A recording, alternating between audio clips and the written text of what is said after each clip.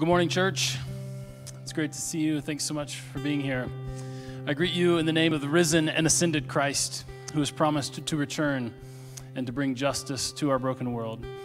We are thrilled that you're here. As you were coming in, there were elements for communion. If you didn't get a chance to grab those, we encourage you to, sometime during our service, to make sure you get those so you'll be prepared for our time of communion later on.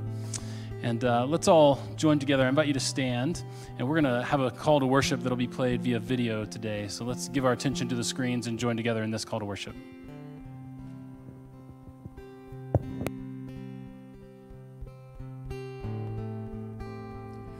Good morning. It's wonderful to worship with you all today. Please join us in our call to worship. This will be a responsive reading, so please join in as instructed on the screen. God is our light and our salvation. Whom shall we fear? God is our shelter and refuge on the days of trouble, and our hope and joy on the days of celebration.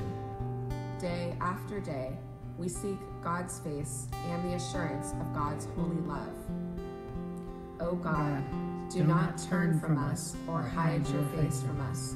Be our guide and our light instead. One thing we may ask of God, that we may live in God's dwelling place all the days of our life, and never cease to behold the beauty of God's home. Beloved of God, enter this worship in thanksgiving, for God is among and within us. Thanks be to God.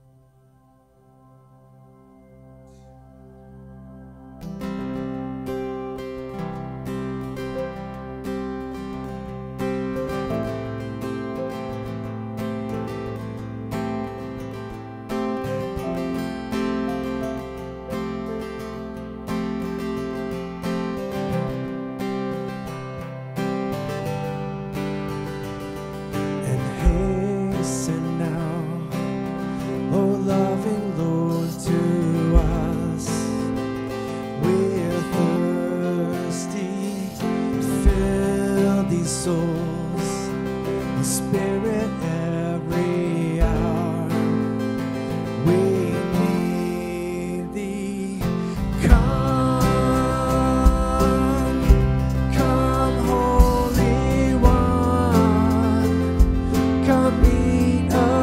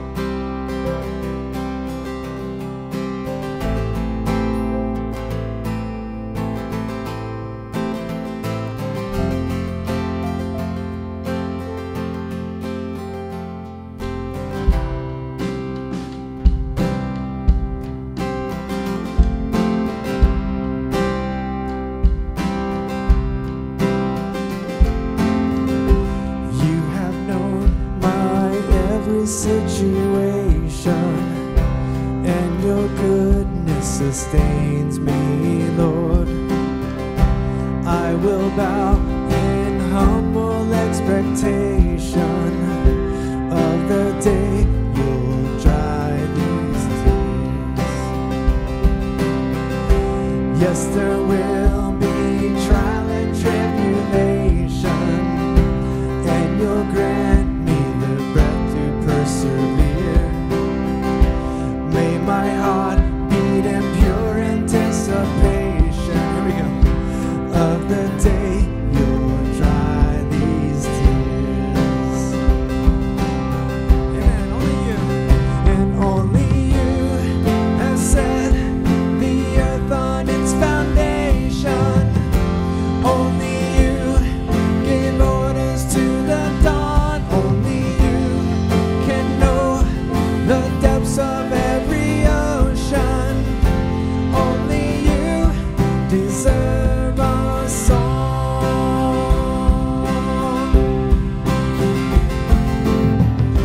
Lord, you are the thunder to my whisper.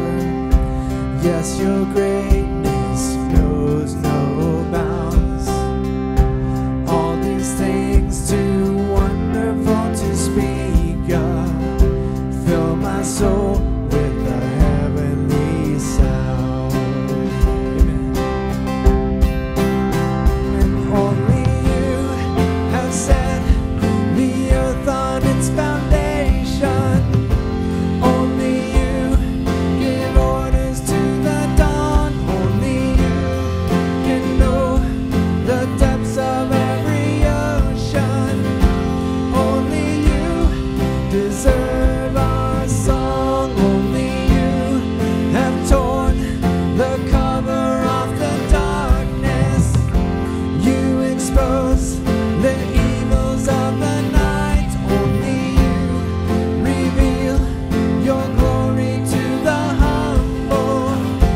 Only you are clothed in light.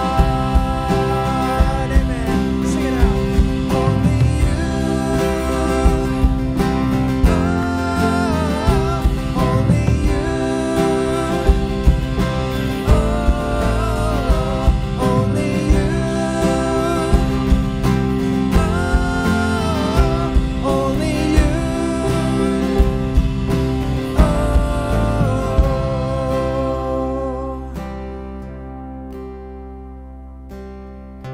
Here I am in the valley of decision. I know you hear me when I call. I repent of my prideful disposition. Where was I when the stars sang out?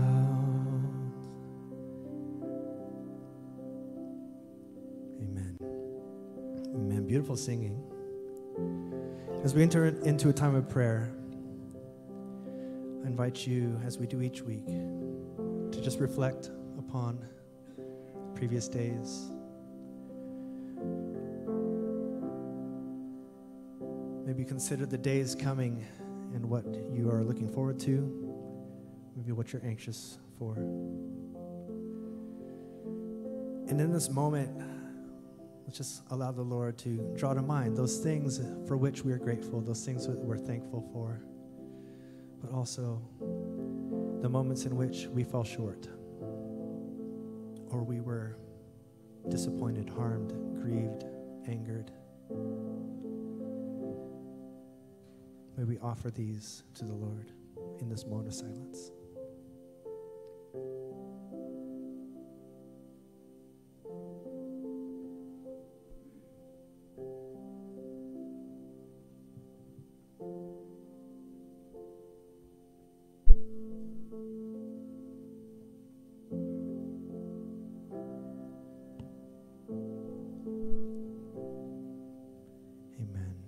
Amen. Church, I invite you to join me in this corporate prayer this morning. The words will be on the screen for you. Please join me as we pray. Almighty and merciful God, we confess that we have erred and strayed from your ways. We have followed too much the devices and desires of our own hearts. We have left undone those things which we ought to have done. And we have done those things which we ought not to have done. O Lord, have mercy upon us. Restore those who confess their faults according to your promises declared to the world in Christ Jesus our Lord. And grant, O merciful God, that we may live a life, just and humble life, to the glory of your name. Amen. In church, the psalm declares that those who speak the truth from their heart will abide in God's sanctuary. God hears the difficult truths that we have named aloud and the silent ones that we've held in our hearts. Now let the wonderful gift of God's forgiveness flow through you.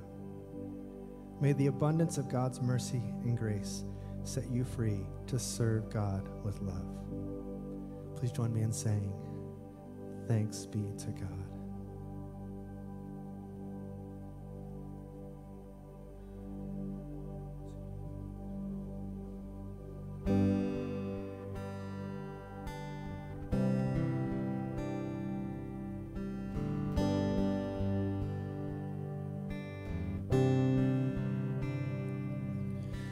Blessed are the ones in mourning, brave enough to show the Lord their scars. Blessed are the hurts that are not hidden, open to the healing touch of God.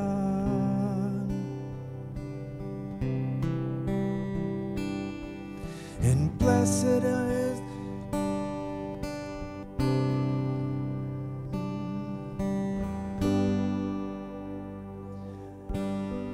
I'm sorry, I'm misleading you all. I'd like to give this song its justice, and I started on the wrong verse, so we're going to start over. Let's just do that. And blessed are the ones who do not bury all the broken pieces of their heart. Blessed are the tears of all the weary, pouring like a sky of falling stars.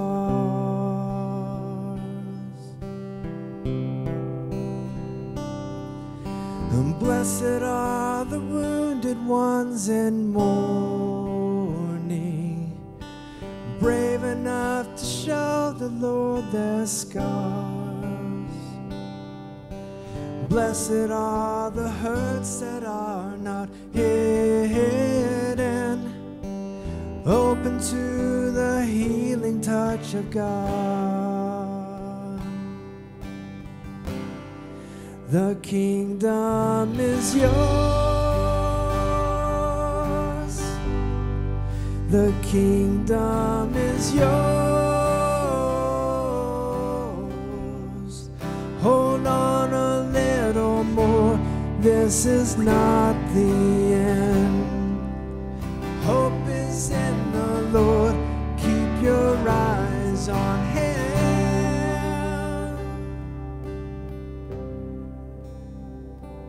Blessed are the ones who walk in darkness, even in the face of great abuse.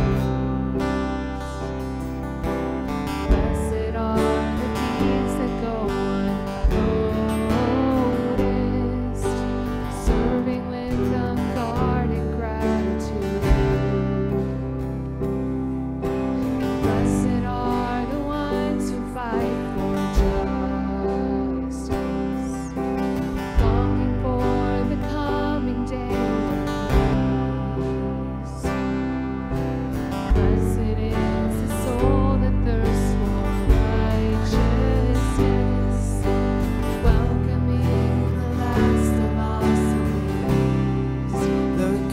kingdom is yours. The kingdom is yours. Hold on a little more. This is not the end. Hope is in the Lord. Keep your eyes on Him. The kingdom is yours. The kingdom is yours. Hold on a little more. This is not the end. Hope is in the Lord. Keep your eyes on Him. Oh,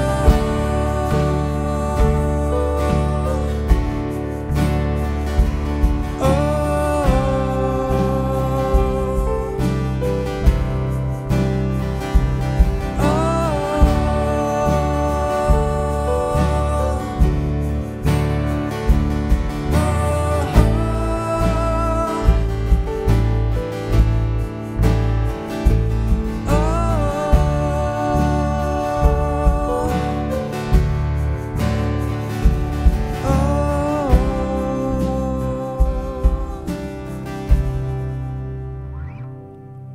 and blessed are the ones who suffer violence and still have strength to love their enemies. Blessed is the faith of those who persevere. Though they fall, they never know defeat. The kingdom is yours. The kingdom is yours. Hold on a little more. This is not the end. Hope is in the Lord. Keep your eyes on Him. The kingdom is yours. The kingdom is yours. Hold on a little more. This is not the end. Hope is in the Lord. Keep your eyes on Him. Hold on a little more. This is not the end. Hope is in the Lord. Keep your eyes on Him.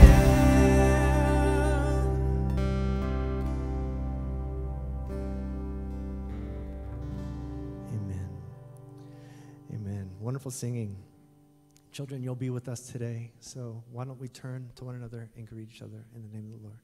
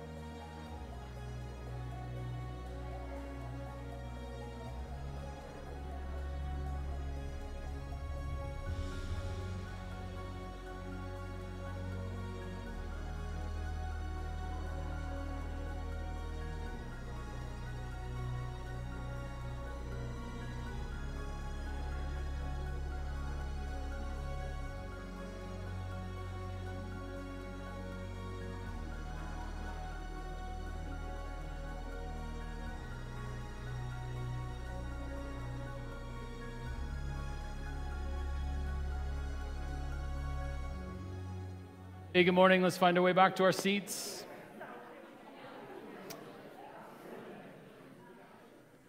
Good morning. Good morning. It's great to see all of you. Thanks so much for being with us today. I want to share a couple of announcements of things that are going on in the life of the church. If you didn't get one of these as you came in, hopefully you'll take a moment to grab a bulletin. It's got some helpful information in it with our life groups. It's got sermon notes. It's just stuffed filled with goodies. Just making sure you're listening, okay? Just make sure you catch the sarcasm there. So, hey, today's Intergenerational Sunday, which means we have all ages in the sanctuary with us today. These days are a really great opportunity for us to affirm that every member, no matter their age, is a valued member of our community. Parents, this is a great opportunity to demonstrate in front of your children what worship looks like. And we encourage you to engage your kids in worship. And so if there's ever a time where they have questions about why do we do this or what is this all about, take a moment to answer those questions as best you can. If you don't know the answer to those questions, we would be happy to help speak into that a little bit. So come to us afterwards and say, hey, why do we do this in that order and that kind of thing? Believe it or not, we do what we do on purpose. And so we do have a reason for why we kind of structure the worship service the way that we do. So we encourage you to do that. And it's great to have our kiddos in the sanctuary with us today. Also, today is our back-to-school kickoff after church, so you're invited to join us at Eudora Park, which is just a few minutes away from here, for a game of kickball. We encourage you to stop by somewhere, or maybe you brought your lunch, but bring your own lunch to the park. We'll gather near the playground area over at Eudora Park, so somewhere in that neighborhood. So look for us there, and we hope that you'll make a point to join us. It should be a great time to be together. We also hope that you'll sign up for one of our life groups. Today, as you leave, in the foyer are some music stands and clipboards with all of our life groups on there. So if you haven't had a chance to sign up, make sure to stop by one of theirs and just mark your name down. We'll also have those sign-ups available at the kickoff. If you have signed up already and heard from your group leader, you don't need to sign up again today. But we just encourage everyone to sign up. So if you were part of a group before our fall kind of relaunch and you want to remain part of that group, either communicate directly with your life group host or sign up for that same group again. So we hope that you'll do that. But we're just trying to kind of reboot all of our life groups and make sure that everybody that wants to be a part of a life group can find a home in a group this fall. So those are the things that are going on in the life of the church. So let's say a word of prayer, and we'll get started with this morning's message, which is the first message in a brand new series called Broken Signposts. So let's pray. Gracious God, we recognize your presence with us today. And we ask humbly that as we have taken time out of our busy schedules, out of other responsibilities to gather together, we pray, Lord Jesus, that you would meet us in this place, that you would encourage us, that you would give us new insights, that we would be touched by your Holy Spirit, whether that be a word of encouragement, whether that be a word of conviction and challenge of something in our lives that needs to change, be realigned. Or maybe, God, it's the opportunity to be with one another and to reconnect, to build relationships. So God, we pray that you would be with us in these moments together as we open up your word and seek to gain greater understanding and be formed into your likeness. We also pray, God, for your blessing and your anointing on our time this afternoon with a silly activity, but we're praying that would be sacred space as we have an opportunity to be together and become reconnected. So Lord, thank you for your goodness to us, and just pray that you would be with us in these moments. And we ask it all in Jesus' name. Amen. My family, we recently moved into a new house, which means there's lots and lots of tasks to be done. The to-do list just keeps getting bigger and bigger. There's organizing to do, hanging pictures, putting items into their place. And for us, after transitioning into a new home, there was lots and lots of putting together of ready-to-assemble furniture, which is code for IKEA, right? Like when you don't really want to admit that you've been to IKEA, you're like, it's ready-to-assemble furniture, you know? So in the first few days after moving, I spent literally hours upon hours down on the floor surrounded by nuts, bolts, screws, and cutouts of particle board that were supposed to come together to form something comprehensible, right? The only saving grace was that in my hand I had a picture of what this thing was supposed to look like when it was all put together. And thankfully, in that, I also had step-by-step instructions of how to get it done. Now, for any of you that have ever participated in this sacred act of furniture assembly, you know and recognize that it can be stressful, right? You start with high hopes of the quality of your build and with high expectations of how quickly it will go. And so you think to yourself, surely by lunch I will have put together most of the pieces in this room.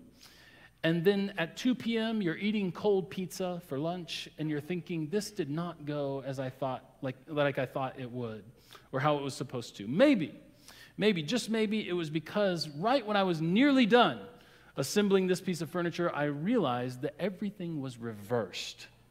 And now I need to start over. So this thing that you were supposed to assemble once, you assemble most of the way, you disassemble and then reassemble. Can I get an amen? All right, I just want to make sure I'm not all alone here, okay? And so you realize, this, even though I had a picture of how this was supposed to go, even though I had step-by-step instructions, when all the pieces are out, it's really difficult to kind of make sense of it all, even though you have a hint or a clue of what it's supposed to be. Isn't it true that our experience of life is sometimes just exactly like that? We have clues, we have hints, we have signs, or a sense of what the world, the sense that the world ought to make, or how things should work or should be put together. And these things, these hints, these clues kind of point us in the direction, but ultimately are difficult. Ultimately, they're a little bit slippery. It's hard to grasp, and sometimes these things don't work out quite like they should. In this way, these things are broken signposts. And so during our series called Broken Signposts, we're going to explore 7 clues or hints or signs in the world that kind of point us to meaning, they point us to something larger than themselves, and yet ultimately are difficult to get a grasp on. There are things that every culture throughout history has valued in some way as a way of making sense of the world. Here's what I'm talking about. The 7 themes we're going to look at are justice, love, spirituality, beauty, freedom, truth, and power. Those 7 themes are our agenda for the next 7 Sundays. And what we're going to do is we're going to explore these broken signposts.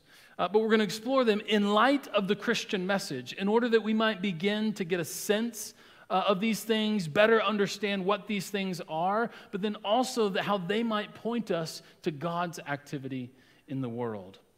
And so this morning, we want to give our attention to the broken signpost of justice. Now, when I say the word justice, actually, before I get started, I would want to reference you to a whole sermon series that we did just on justice a couple years ago. I think it was like 2019 or so. So if that's of interest to you, or if today's discussion is of interest to you, I encourage you to kind of go back and listen to those from a couple of years ago. But when I say the word justice, I wonder what comes to mind. For most of us, justice is a sense where punishment is equal to the crime, right? Justice is punishment that's equal to the crime. Someone being held accountable for wrongs that have been done. And our desire, our innate desire for justice runs really deep. When we or someone we love is wronged, we want those things to be made right. We want the person who did the wrong to be held accountable for their actions. I think this is, at least in part of the appeal of the superhero movie, right? In the superhero movie, there's usually a very clear villain who seeks to carry out a devious plan, but whose plan is thwarted, and in the end, the enemy is destroyed. All things are made right thanks to the superhero, right? They are seen as the carriers of justice. And I think that we love these movies because it's very satisfying, actually, to see evildoers kind of put in their place. This is maybe why kind of thriller novels, crime-based novels and TV shows are so popular as well. You can't hardly turn on the TV without some sort of crime-based show where there's a crime committed and then all the detective work is done, and in the end, justice is served. The evildoer is held accountable for their actions. Let me offer a little side note here. While the plot of most superhero movies are kind of like that, I do appreciate the attempts that Marvel has made to not oversimplify this narrative, which is to say, that's right, okay, good. Wow, I got an amen on a side note, guys. I'm preaching really well. This is amazing. Which is to say, I really appreciate like a somewhat complicated superhero movie. I like when they complicate that narrative a little bit. Okay, that's my side note. Any more amens? Okay. So our desire for justice and for wrongs to be made right is very, very clear. What isn't so clear is that our attempts to carry out justice on a societal level aren't always so successful, right? Isn't it true that we create justice systems that sometimes convict innocent people or sometimes unfairly target certain populations? But it doesn't just stop there. I mean, it's like when we go to execute justice or carry out justice and we go to fix a wrong, but what about the wrong before that? Or like how far back do you have to go in fixing the wrongs to actually call it justice? Just think about, for example, the complexity of national relationships in the Middle East as an example of how the concept of justice can get really tricky very, very quickly. And so the truth is that while we long for justice, what justice looks like isn't always perfectly clear, and the process of carrying out justice is often very complicated. And so in this sense, justice is a broken signpost. It points us to something greater than itself. We know that justice is really central to making sense of our lives together, our shared life, of the world in which we find ourselves, and yet it's kind of slippery, it's complicated, it's nuanced, it isn't always clear. It's a broken signpost, which is why I think many people find great confidence that God is a God of justice. We find comfort in knowing that God will not allow injustice to continue, that which is wrong will be put right. Thanks be to God, right?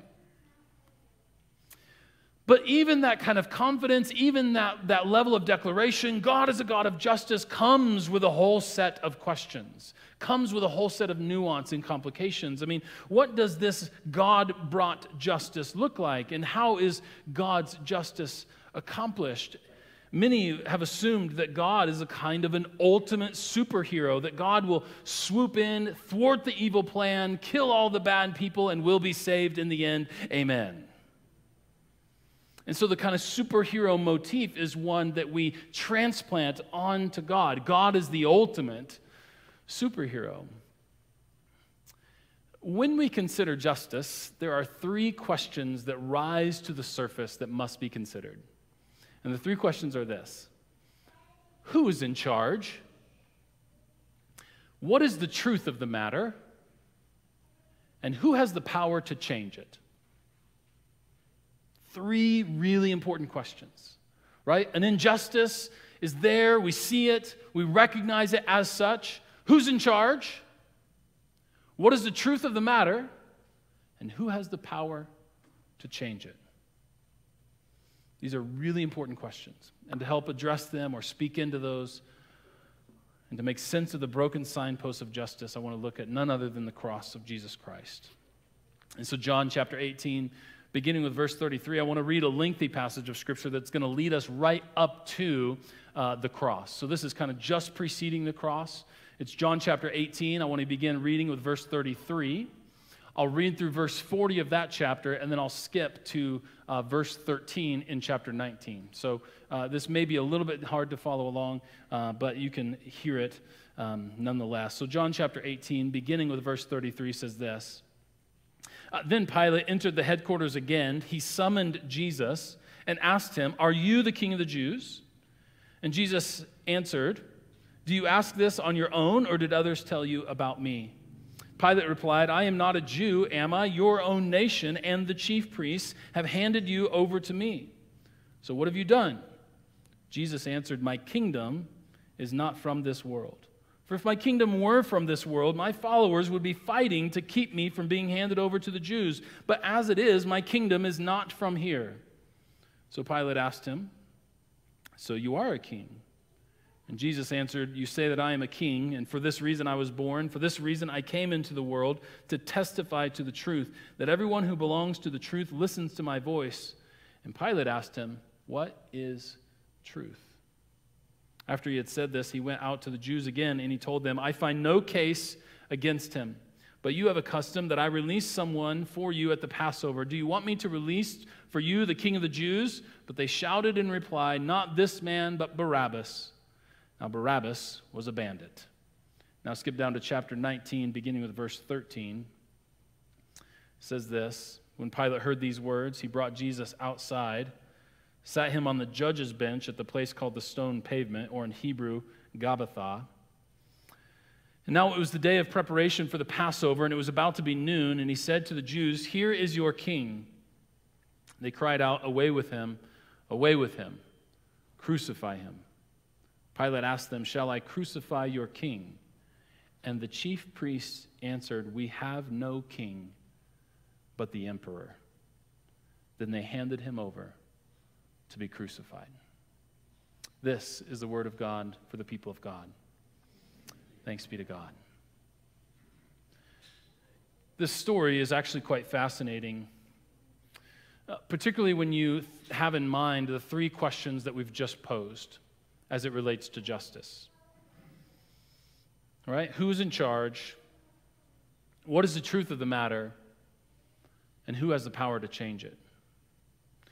In a very real sense, as we read the story of Jesus leading up to the crucifixion, it appears that Pilate holds all the cards.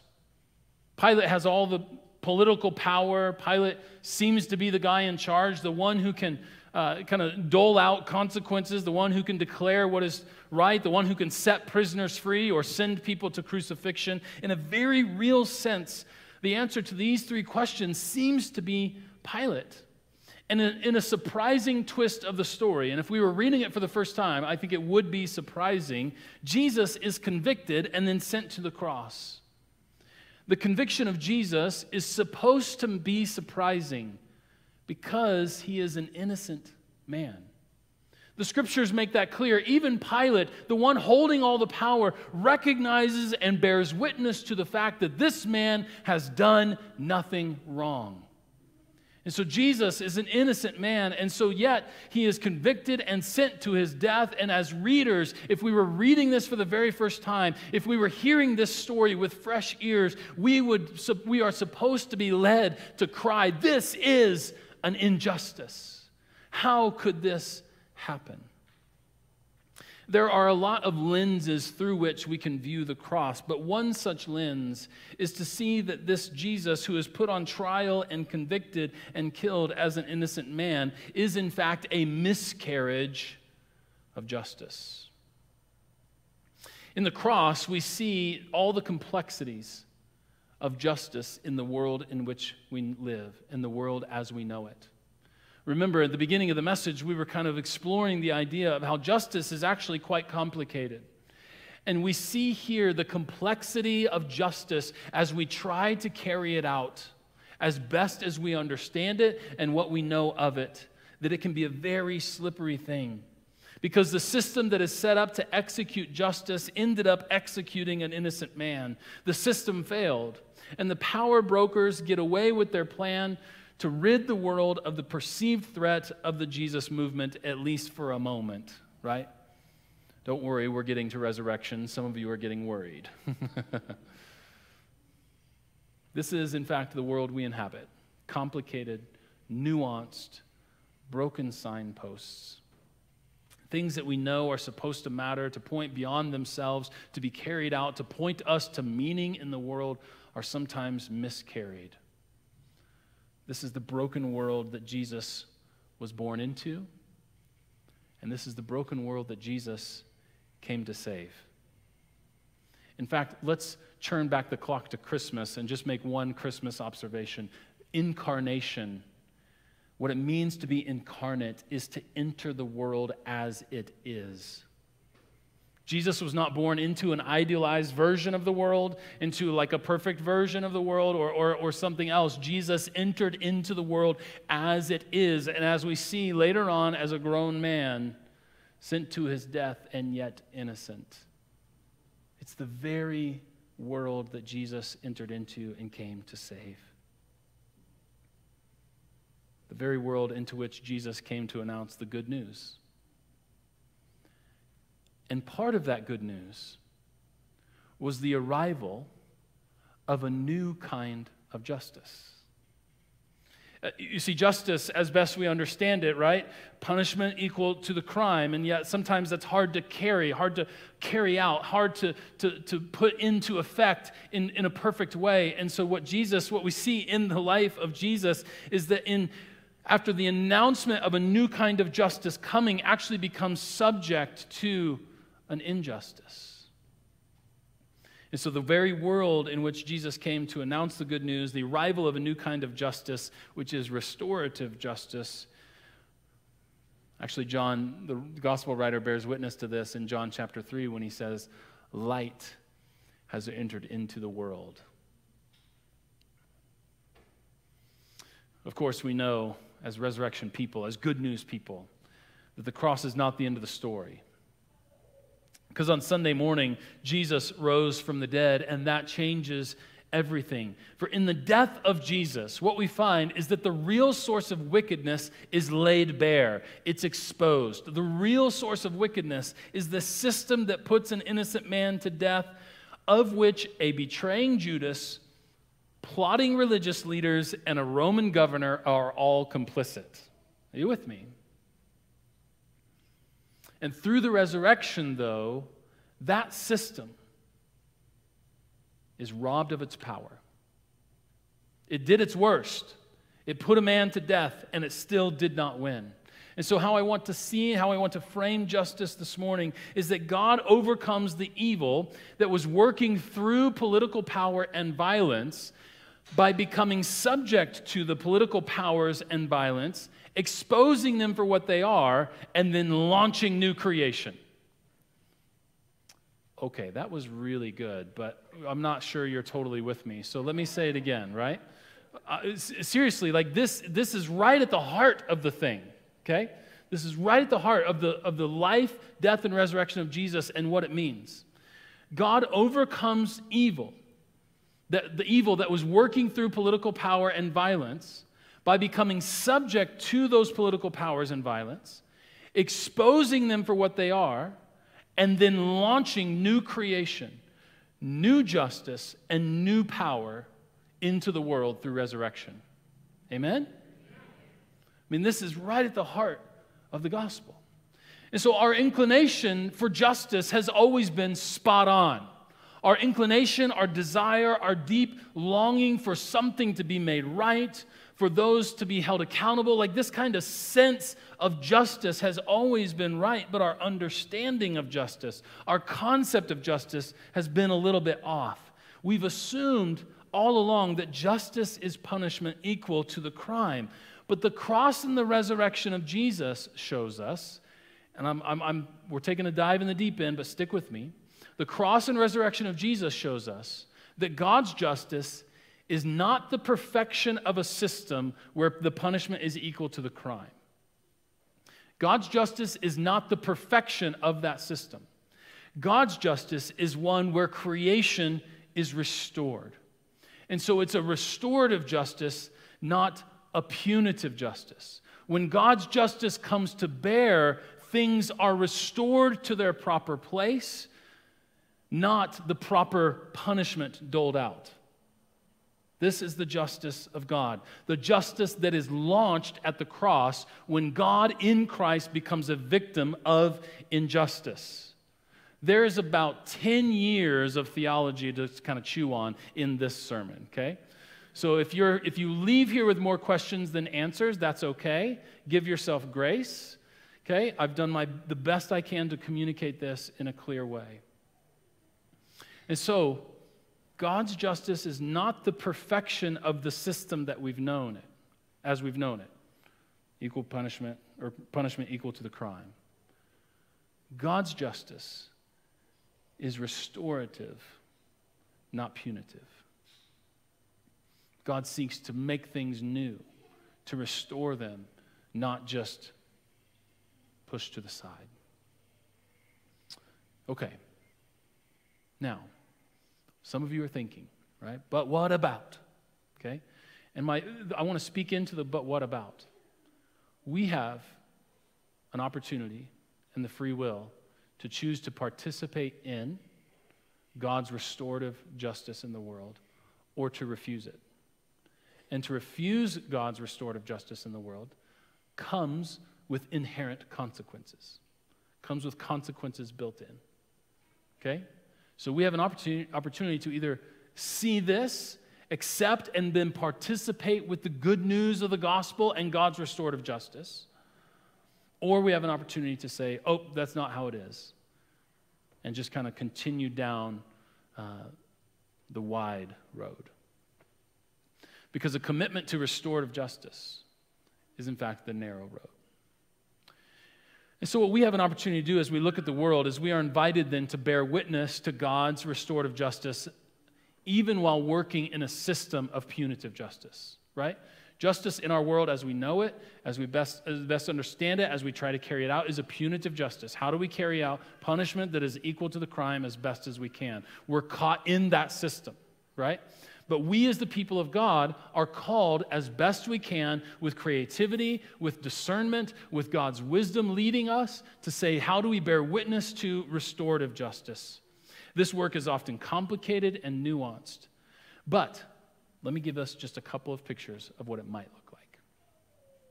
Restorative justice helps us pray for perpetrators of injustice as well as victims. A commitment to restorative justice leads us to pray for both perpetrators and victims. Because we recognize that the perpetrator of injustice is harming their own self as well as the victims. Right? And so as the people of God committed to this restoration, we want to say, how do we pray for the perpetrators as well? We've tried to always do this when there's kind of mass acts of violence in our world. We've tried to always pray for both the victims and the perpetrators because we want to be committed to restorative justice. Restorative justice, this one's going to come right into your living room, okay? You ready? Restorative justice helps us pray for peace among all the nations, not just victory for our nation. Restorative justice helps lead us to a posture where we will be willing to pray for peace among all the nations, not just victory for our nation. It helps us seek to understand what motivates the protest instead of condemning the protesters. Restorative justice motivates us to be creative and to ask, what does new creation and restoration look like in this situation, rather than just seeking out punishment that is equal to the crime. Now, does this mean that wrongdoing is free of consequence? No, I am not saying that. Do not mishear me. Wrongdoing comes with consequences. And there are reasons for laws of the land, and there are reasons for the laws of God. But ultimately, as the people of God, we want to be committed to a restoration rather than just say, oh, the punishment has been doled out, we're all good, we're clear. This person got what they deserved, right? That's not the end of the story. It comes with consequences. Those consequences are sometimes necessary. Those boundaries are necessary. And yet, we want to lean into what does it look like for restoration, new creation to enter into this. Okay, so my next note is nuance. Let me be clear that a commitment to God's restorative justice does not mean that our actions do not have consequences. I got there without the notes. Okay? So I want to help us see that as the people of God, our concept, I'm praying that our concept of justice would be expanded so that we move beyond just punishment equal to the crime, and that we begin to lean into God's heart for restoration and new creation. And I do not have all the answers, and I recognize that this comes with a whole set of nuance and complexity. But I try to have a commitment that the sermon shouldn't be the final word, but the first word. In other words, my hope and my goal with this sermon and all of them is that there would be something to talk about and to kind of mull over and to get together in your groups and your life groups and friendships and organic getting like meetings and just say like, hey, what about this? And did you hear that? And begin to wrestle with it. Because if we're not wrestling, then we just kind of come to believe that we have all the answers, right? We just kind of think everything's kind of neat and tied up in a bow, and this whole thing is just real clear, when in fact there's tons of nuance. And so I want it to be not the last word, but maybe the first word. Let me leave us with a quote from, I just laugh now, it's just become such a joke, but a quote from N.T. Wright. And actually, let me just full disclosure, the series Broken Signposts is largely based on a book by N.T. Wright of the same title. So we're going to get we always have a healthy diet of N.T. Wright, but we're about to gorge. We're about to gorge on N.T. Wright over here for the next few weeks. And then I promise to take a break. But N.T. Wright says this: the risen Jesus has won the victory over injustice. Just let that sink in. The risen Jesus has won the victory over injustice. New creation has been launched right in our midst. Amen? And now sends his followers to work on the multiple projects of new creation, because justice itself, restorative, healing, life-giving justice, is central to the task. Restorative justice is central to the task of new creation. Amen. Amen. Well, I've given us, I think, a lot to think about, and hopefully we'll have a lot to think about over the course of this series as well. So let's say a word of prayer and ask God to help us. God of wisdom and all-knowing, for whom concepts like justice, love, spirituality, freedom, truth, power are not complicated, but are clear. And so, God, in your perfect wisdom, would you help us to work these things out? We live in a world in which these things that provide meaning and framework for our lives are, in fact, broken. They have not yet found their perfect expression in the world, although we see their perfect expression in you. And so, God, our prayer is that as we lean into these truths, that you would help us as best we can to wrestle and to come to greater knowledge. But more than that, that knowledge would be churned into formation, that we might be formed into your likeness. That if there's any adjustments or new insights, or adjustments in our thinking or new insights that we come across, Lord, that we would then wrestle with those, so that then maybe our posture toward the world or our actions in the world might be different or changed as a result. And so, God, give us wisdom, give us discernment, and may we be formed as your people, we pray. And we ask all these things in Jesus' name. Amen. Amen. Well, let me lead us to the Lord's table today. When we have children with us for communion, we always like to just share that we believe that God's grace is extended to us in a very real way through the communion table. That God meets us as we gather around the table. And we believe that there's really no age limit to that. And so we're going to leave it up to you as parents. If you want your children to participate in communion, they are more than welcome to do so. If you choose to have your children abstain, we support you 100% in that decision. And so we leave it up to you as parents as we gather around the Lord's table.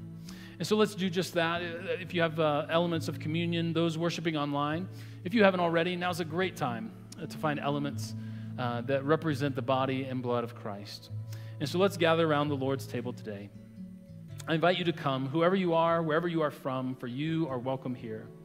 Come those who have much, those who have little, those who are strong, those who are weak, those who know much about God, and those who are just beginning to learn. Those who have come to church all their lives, and those of you who are here for the very first time, for this is the Lord's table. And the same Jesus Christ who took on the sin of the world in his death welcomes all people to come and taste and see that God is good.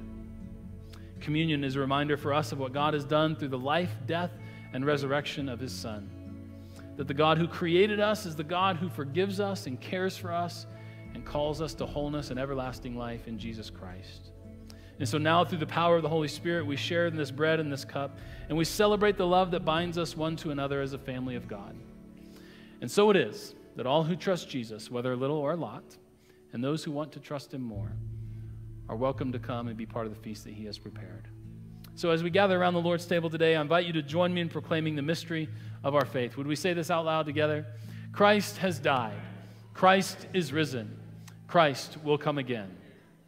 On the night in which Jesus was betrayed, he took bread. He gave thanks, then he broke it, and he gave it to his disciples, and he said, "This is my body, which is broken for you. Each time you eat it, do so in remembrance of me, and be thankful." Likewise, when the supper was over, he took the cup. He gave thanks, he gave it to his disciples, and he said, "Drink from this, all of you, for this is the blood of the new covenant that has been poured out for the forgiveness of sins. Each time you drink it, do so in remembrance of me."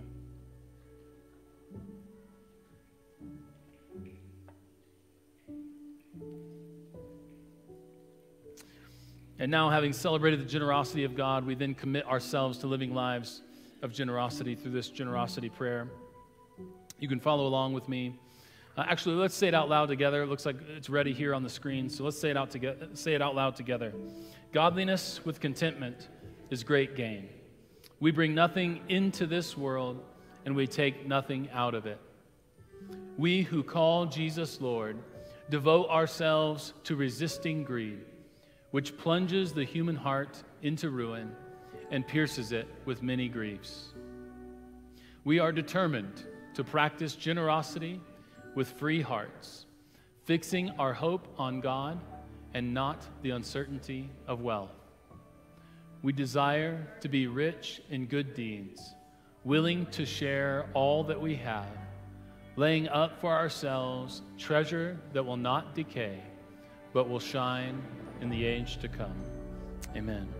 Amen. As Bob is coming to lead us in the prayers of the people, I just want to remind you that if you've come today with a gift to support our ministry, you can give that in the boxes that are in the foyer. And you can always give online. And if you find yourself in a season of need, please don't hesitate to reach out and let us know. We'd love to help meet that need in whatever way we can. So let's enter into a time of prayer as Bob leads us.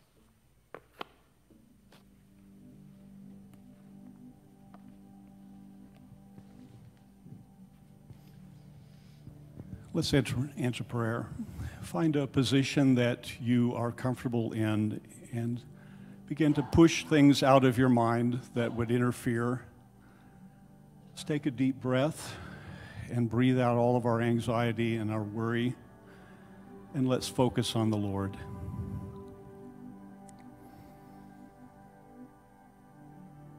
Lord, we rejoice in you and we praise your name. By your word the heavens were made, and all the universe by the breath of your mouth.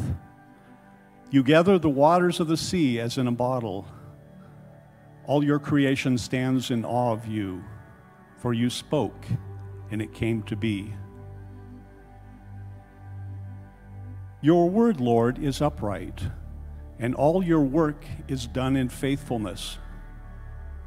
You love righteousness and justice. The earth is full of the steadfast love of the Lord. Lord, you look down from heaven, and you see all mankind.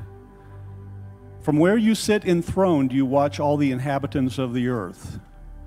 You fashion the hearts of all of us and observe all our deeds. Truly you know about our lives. We who hope in your steadfast love, you deliver our souls from death, and you keep us alive in times of trouble. Our souls wait for you, Lord. You are our help and shield.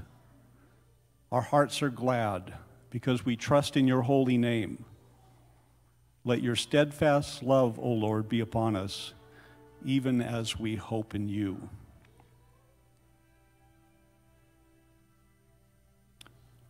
Lord, because you are the giver of all good things, we take this time to thank you for all you have given us.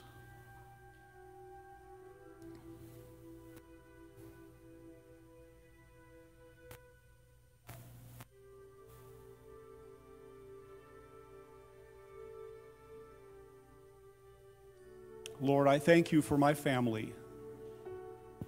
I thank believers who become my family. I thank you for the blessings of life.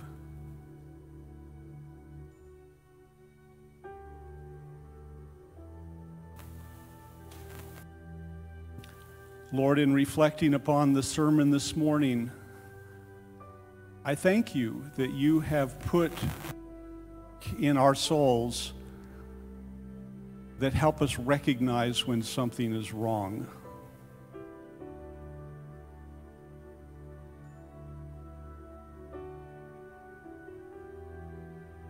I thank you, Father, for your patience with us, for your compassion to us. You know the injustice that we have felt and experienced. And you also know that we don't always respond perfectly according to your ways.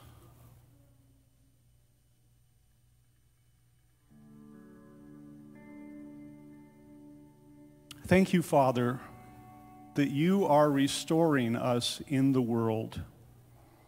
You are providing us healing justice. You are helping us to bring justice into the world through our lives.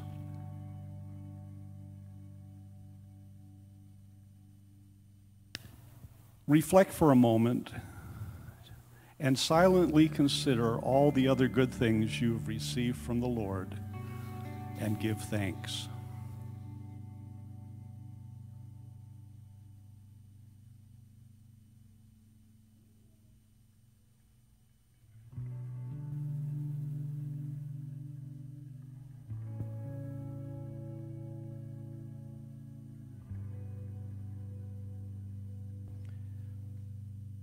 Lord, most of all, we are grateful for your gift of Jesus Christ, the Lamb of God who takes away the sin of the world, who humbled himself and became obedient to the point of death, even death on a cross, by which he disarmed the evils and injustices of the world, triumphing over them.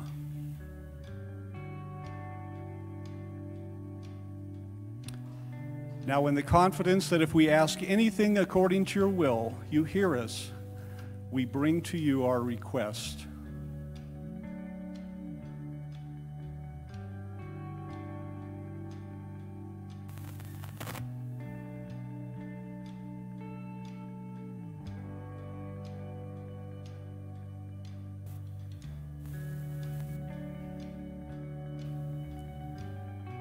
Father, we lift up Afghanistan to you this morning.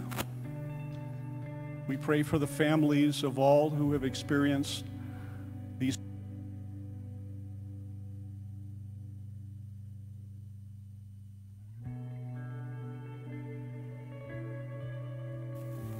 Father, we lift up the people of New Orleans as they are getting ready for another hurricane. We ask for your salvation, for your rescue.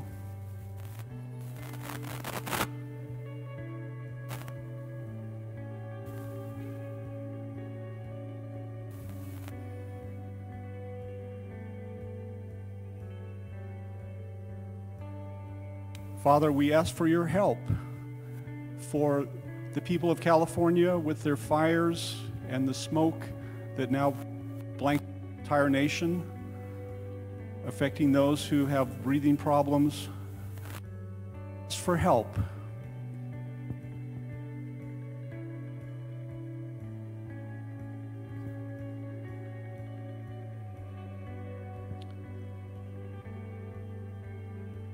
Father, we pray for your justice. We pray for your restoration. Father, give us wisdom as we find ways in our own life to bring divine justice into the world. Restore in us a heart for understanding, compassion, and fairness for all who have been oppressed. Father, we pray for the perpetrators, as Jesus told us to bless our persecutors.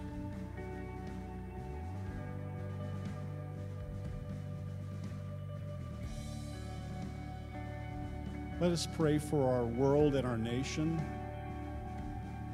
for God's peace and justice to prevail.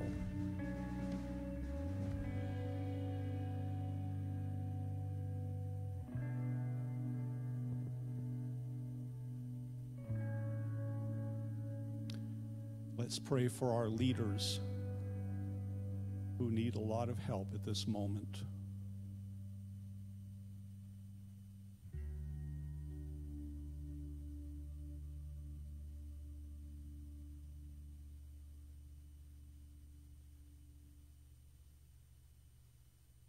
Offer now your silent prayers to God on behalf of those who suffer in mind, body, and spirit.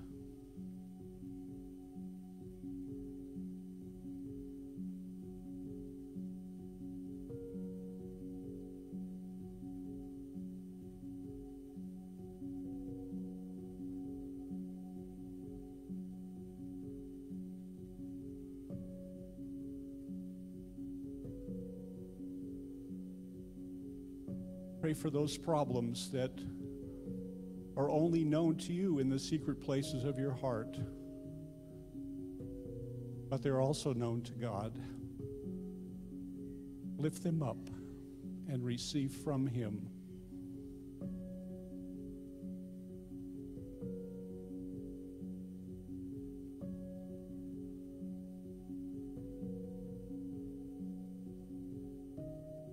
Pray for our family members who are away from the Lord.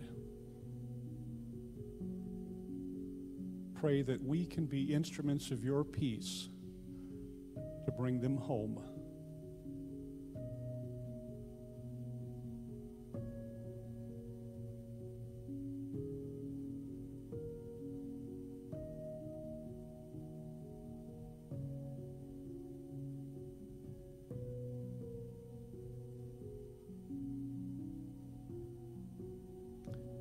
And now, Lord, as members of your kingdom, we remember and pray together the prayer you taught your first disciples. Our Father in heaven, hallowed be your name. Your kingdom come, your will be done, on earth as it is in heaven. Give us this day our daily bread. Forgive us our sins as we forgive those who have sinned against us. Lead us not into temptation, but deliver us from evil. For yours is the kingdom, the power, and the glory forever. Amen.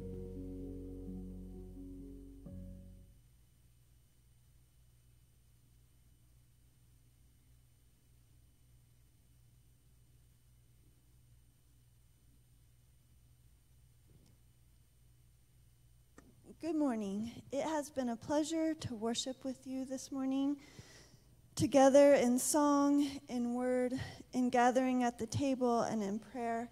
And now I invite you to hold out your hands as we receive this commission inspired by our word today. Just as God's word was sent into the world to heal and redeem, So God sends you into the world this day to be light and love, healing and hope. Go now to be light for the world. And may the grace and peace of God the Creator, the Redeemer, and the Sustainer come upon you this day and remain with you always. Amen.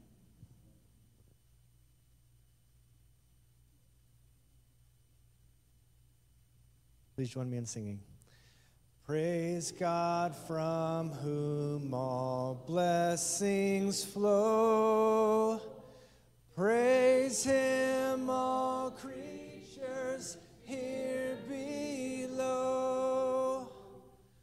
Praise him above the heavenly host. Praise Father, Son, and Holy Ghost. Amen.